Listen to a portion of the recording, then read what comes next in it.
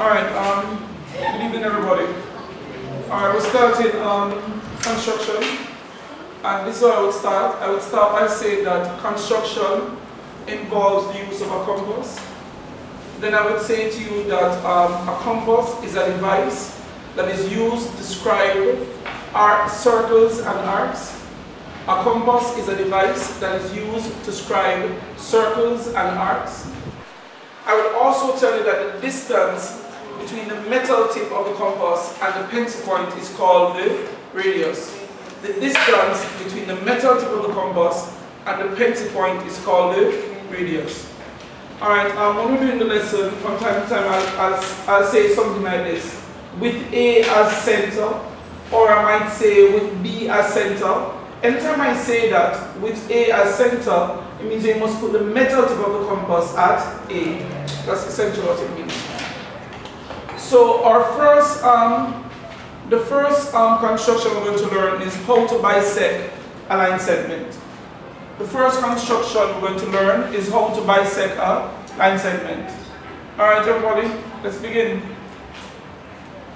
Now the first thing you're going to do is you're going to open your compass to a suitable radius.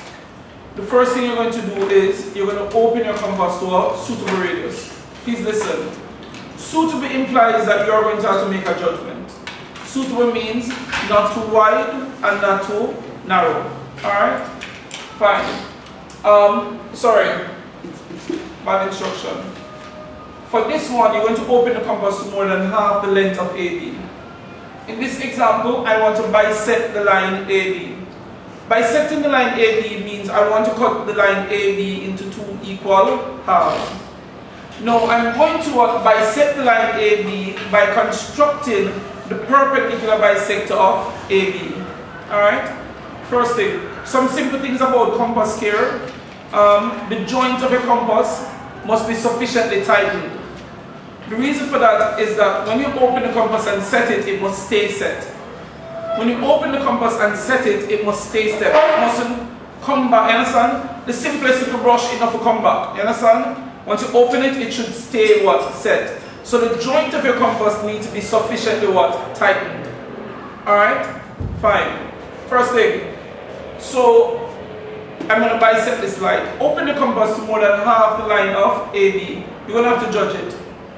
I'm open the compass to more than half the length of AB. Is this more than half the length? Yeah. Let me know? Yes.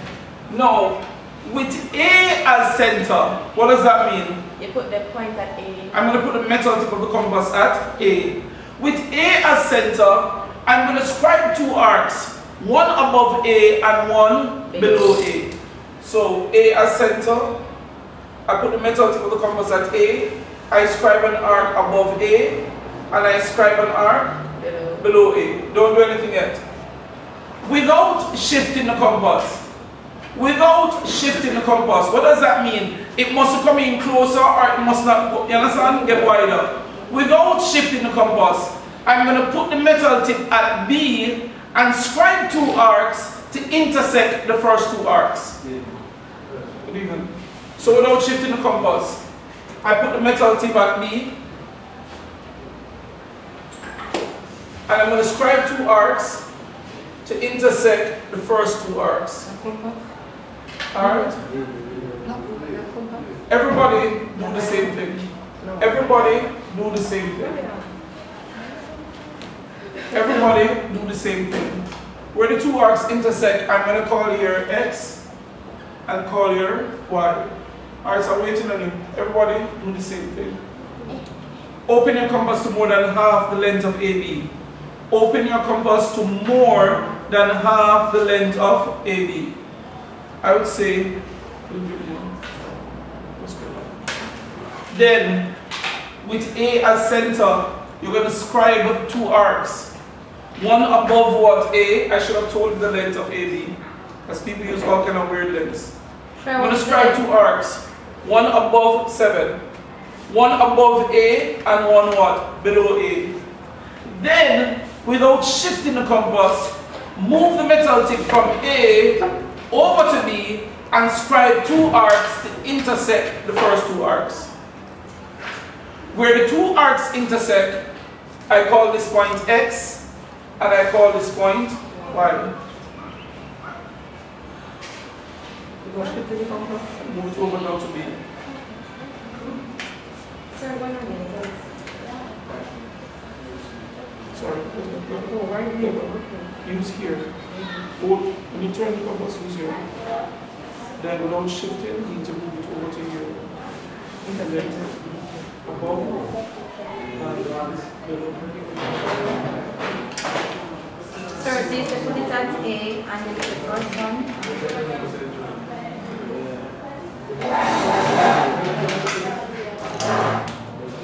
Sorry, again. Open the compass more than half the length of AB. Then, with A as center, you're going to scribe 2 arcs. Prepare to get a center. One above A and one below A.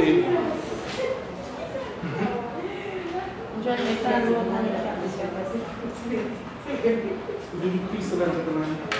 For those, decrease the length of the line. For those who haven't drawn a line yet, let your line be 7 centimeters long. So how you draw the second one now? You put it at B? Go to B.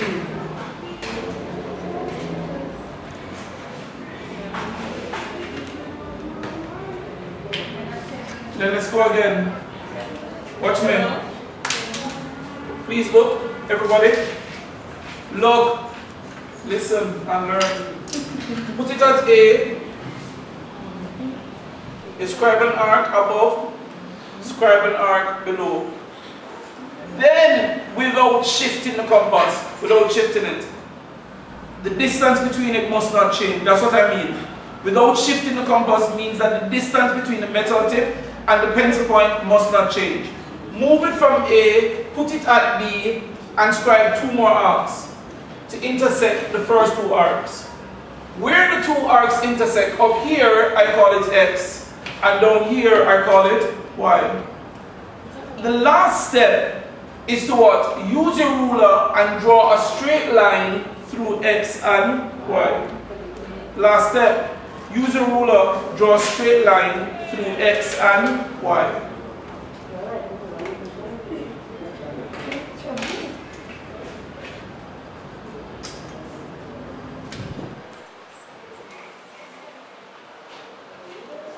Line it up properly, accuracy is important. Line it up properly, accuracy is important. This line is called the perpendicular bisector of AB. That line is called the perpendicular bisector of AB. It's called the perpendicular bisector because it cuts AB into 2 equal halves. This is what you use on turning the compass. And the 2 lines meet at right angle. This is what you use. Understand? Here. Okay. Alright. The line XY is called the perpendicular bisector because it cuts the line, divides the line AB into 2 equal halves. So this side and this side are equal in length, and the 2 lines meet at right angles. The word perpendicular means at right angles to. It is called the perpendicular bisector because it cuts the line AB into 2 equal halves, and perpendicular because the 2 lines meet at right angles. Ladies and gentlemen, the second construction, bisecting a line segment. Sorry, bisecting an angle. I want you to what? Draw an angle. Just like what I did, I want you to draw an angle. Let the length BC and the length BA both be 5 centimeters. Let the length BC and the length BA be 5 centimeters. We're learning how to bisect an angle. So I want you to what? Start by what? By drawing an angle. So draw an angle, any angle. Don't let the angle be too small. Somewhere between what? 50 and 60. Let the arms of the angle be 5 centimeters long. Let the arms of the angle be 5 centimeters long.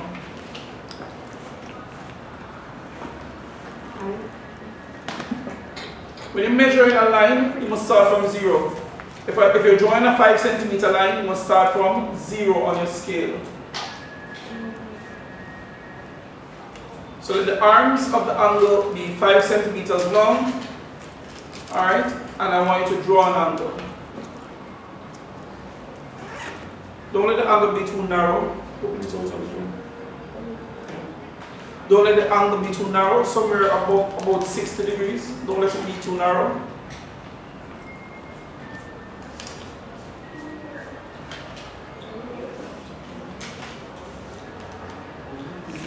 Alright.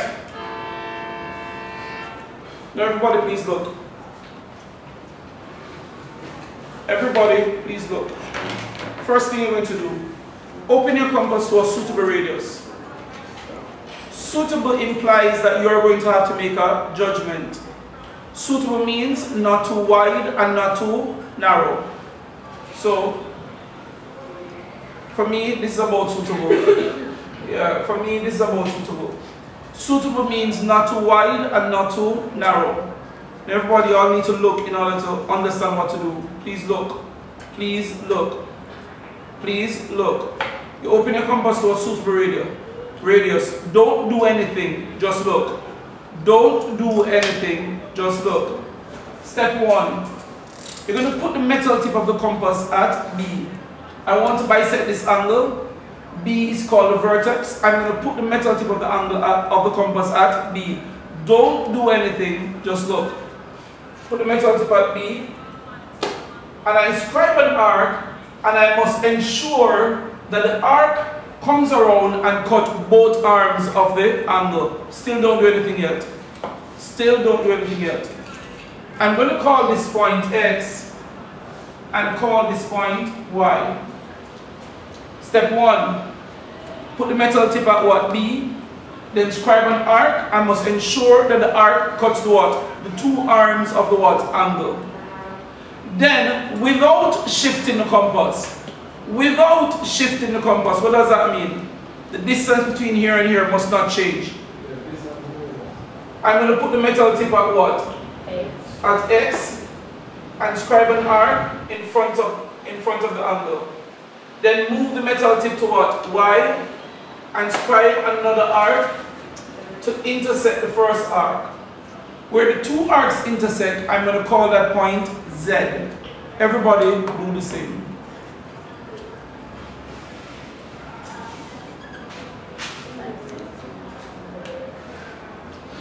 Step 1, 2.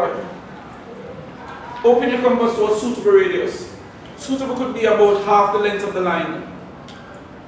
Then swing an arc. You must ensure that the arc comes around and cut the what? And cut both arms of the what? Angle. Where the arc cuts the two arms, you call those points X and Y. Then, without shifting the compass, move the metal tip from B and put it at X and scribe an arc in front of the angle. Then move the metal tip from what? From X, put it at Y and scribe a second arc in front of the angle. Where the two arcs intersect, you call that point B. Sorry, you call that point Z. What do you think would be the last step? Sir, line. Sir, go back. In the middle. Control the thing. Very easy. You have to control it.